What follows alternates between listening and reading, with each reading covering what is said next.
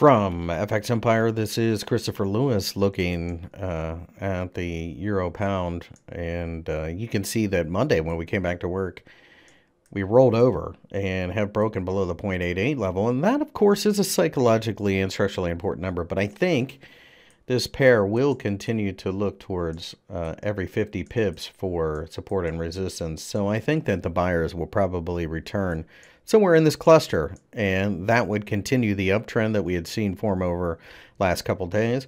You can see the stochastic oscillator is trying to get into the oversold area and then cross over, and once it does, I think that extrapolates for a move to the upside.